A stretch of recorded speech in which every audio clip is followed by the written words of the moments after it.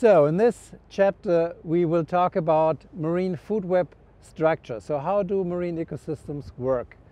You will learn things about marine food webs that are very different from land. For example, you will learn that if you eat a mackerel, that's equivalent to eating a wolf that previously has eaten a fox. So this is how marine systems work very differently from land. If you look at a bucket or a bottle of ocean water, usually that's very transparent, and you ask yourself, so where does life come from that eventually lead to populations of fish that can be harvested? And actually people were asking that for quite a long time, way into past the medieval times, and it was only in 1887 that Victor Hansen took a plankton net, that's a net with very fine meshes, went out, sifted through ocean waters, and with the aid of a microscope found tiny organisms, tiny plants that are actually at the base of the food webs. And through the process of photosynthesis, as we know it from land, they build up organic matter that can then be consumed by secondary consumers, which are, if you will, the cows of the sea, tiny crustaceans called copepods. So since the plants with which the food web starts are very small, also the first consumers have to be quite small. And then those tiny crustaceans and also larvae of worms and mussels that also have their larvae in the plankton, feeding on phytoplankton, they are then consumed by still relatively tiny fish, so either juvenile fish or small anchovy, small pelagic fish. So we have already now 3 steps in a typical open ocean marine food chain that would lead to still a small fish that we didn't yet want to put on our plate. Meaning that open ocean food webs usually take several steps, up to 5 or 6 steps, to end then in a big tuna or in a large shark. So why is this important? So why is that very significant for understanding marine productivity in general? So now in each conversion, when one organism eats another one, about 90% of the biomass gets lost simply by respiration, by the maintenance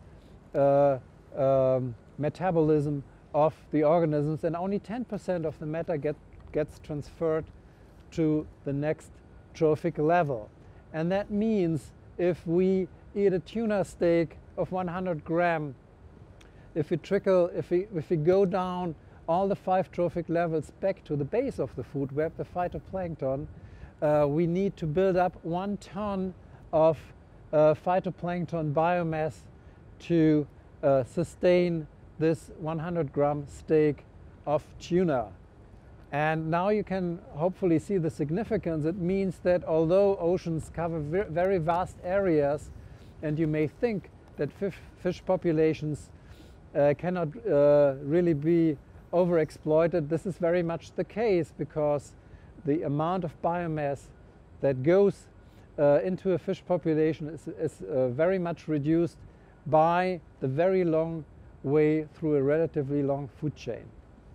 And that's again very different to land, where we can directly eat cattle. That's the first consumer directly eating on the primary producers. So having 4 trophic steps less than our tuna. So to give you another example, if you put a mackerel on your plate, this would correspond to, on land, on eating a wolf who has entirely fed on foxes, because a mackerel is already the 4th trophic level.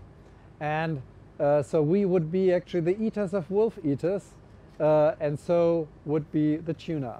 And now you also understand why the largest animals among the fishes and among the mammals are filter feeders, that by means of their filtering organs, either the baleen with the whales or gill arches that are modified with a very large basket shark, go directly for the zooplankton, for the first consumers, they themselves then being the second consumer. This is because they spare all the upper steps of the food chain of the trophic levels, and this way they can feed on much more biomass that's available, and this is the only way how they can maintain their very large biomasses. We now come from the open ocean to more coastal systems.